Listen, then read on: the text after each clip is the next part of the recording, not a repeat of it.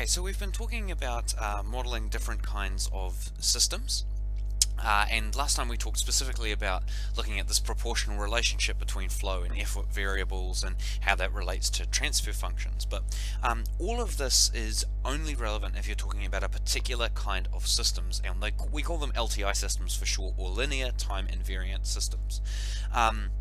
What that means is if a system is linear time invariant, and we will talk about specifically what that means, there is a general approach to describing it, and it involves this equation that you can see in front of you here. Now, before you freak out, I know that looks completely hideous, but all it is it's essentially saying a linear time invariant system. We can write a general form that relates the input, which is RT here, to the output CT by using all of these additional factors and terms here. Essentially what they are, what you can hopefully see, is that each one of these terms is a derivative and then some form of coefficient. And so another way of thinking about this is a general approach to finding the transfer function for linear time invariant systems. We actually did this in the previous video. We assumed that there weren't any time order effects. We assumed that the relationship was only proportional, so we only had these terms here. And what we had was essentially a 0 CT equals B0 RT. That's the general form. But what we said for our previous example, where we had F equals Kx, which is Hooke's law, is essentially we said that the output was F, so that became F. We said the input was X, which is the extension on the string, so that one there. And then instead of having two separate terms for coefficients, which we combine them into one. So I could rewrite this, if I get rid of that term there, I can rewrite this as B0 over A0, and now that term there is just K.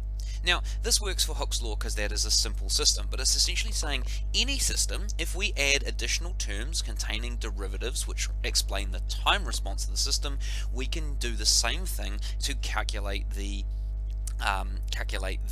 time response and the transfer function of our systems. Now this is where they all come together.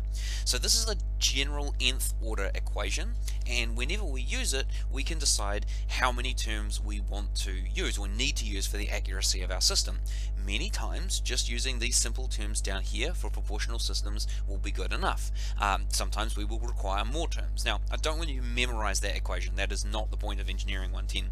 But I want to try and generalize here and say that what we're doing is trying to find a general approach for mathematically describing systems that we don't know the innards of. And this equation is really at the core of it. So what is a linear time invariant equation? It must be time invariant, it must be linear, and it must be composed of ordinary differential equations. So time invariance is very, very simple. We assume that constants are constant. And that sounds like a tautology, it sounds kind of ridiculous, but think of it like this. Let's say you're driving your car around. Over the course of an hour, you would not expect the suspension in your car, the springiness of the suspension, to change, right? Not over an hour, unless you happen to have an accident during that hour, but on normal operation, you'd not expect that to change.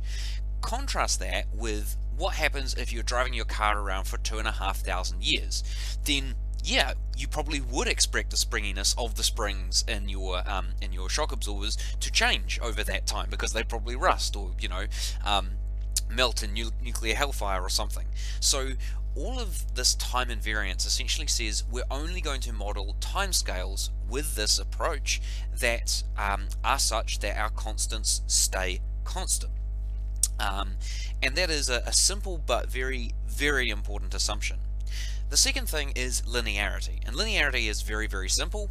We can state it in English as, can this relationship be approximated as a straight line for small changes? So take a look at that graph on the right hand side over there. Here's a rough example of linearity for you. Look at this line in the background that I'm going over in blue. That is clearly not a straight line, it's actually a parabola. But if I zoom right in on it, at any point along that line, I can say I can approximate the slope of that line as a straight line. So here, That's an approximate straight line. There, I've got another approximate straight line. There, I've got another approximate straight line. Here, I've got another approximate straight line. And the key is, if I only look at very small changes here in this axis, then I can approximate this entire blue line as a series of short, straight yellow lines. That's what linearity means. Now, not all systems are linear. Let's take a different example. What if I had, instead of this nice background curve, if I had something that went like this? What we would find is that going up the left-hand side of that curve, this is all linear. I can approximate this as a straight line, and that is a straight line, and that is a straight line. And coming down this side, that is approximately a straight line, that is a straight line, that is a straight line. But what happens up here? There is no straight line which is a good approximation of that sharp point at the top, because there is actually no defined derivative at that top point. So that means this, at this point here, is a discontinuity. This is a non-linear system, so I can't assume that it will respond linearly. The final thing that we have to talk about are these ordinary differential equations. Now, these are just equations that use derivative or integral terms to describe how they respond over time, and almost every relationship can be expressed as a derivative or integral in some form or another. The key point of all of this is that linear time invariant models, if they exist, we have a general approach to solving them. Why? Because in an LTI model, we assume that each component within it can act independently, but we can generate a description of the entire system just by adding the effects of all these individual bits together. And so we're going to take a look at some of this in the next video, where we go through some different examples.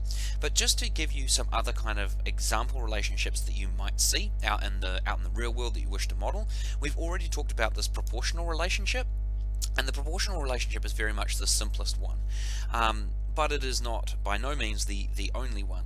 So let's say, for example, you have an inversely proportional relationship.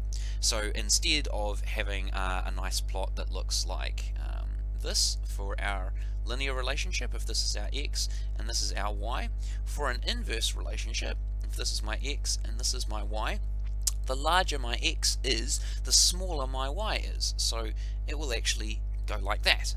If we see this kind of relationship, we know we are talking about an inversely proportional relationship. And another way of describing that would be, if I plot it like this instead, if I plot y versus 1 over x, that would be a straight line. Proportional to the derivative, it's the same thing. I can't give you a general shape like this because this now has an additional factor. It depends on time, but I can describe it by drawing a plot like this, which goes y is proportional to dx over dt, and that is a straight line. That is one way of describing proportional to the derivative. Proportional to the time integral, it's the same thing again. So y is proportional to the integral of x dt, like that. And proportional to the second derivative, you can probably see the pattern here. It's just the same thing, and then I'd write the second derivative down here. So let's just do that to be completely clear. D squared x by dt squared. That would be a straight line too.